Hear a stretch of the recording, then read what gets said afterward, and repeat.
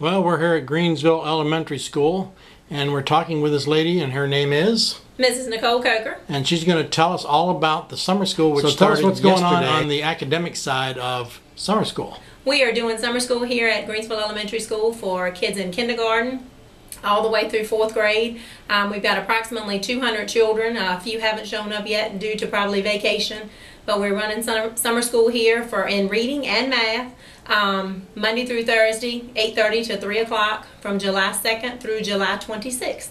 And how many total students do you have on your academic side? It's about 200 kids here today. We've got about 250 on roll.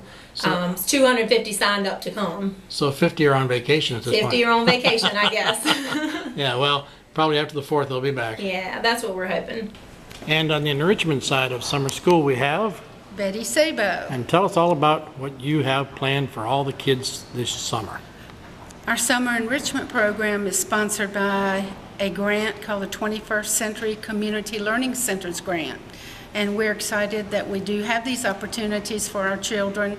We have sports activities such as basketball, soccer, softball, and golf.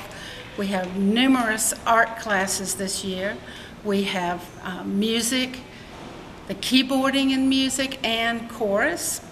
So we have cooking classes for all grade levels, just lots of fun-filled activities and opportunities for students to have fun this summer. These children have done well. They have passed SOLs and made good grades and have earned the privilege to come for summer school, for summer enrichment. So we're excited and glad to have them.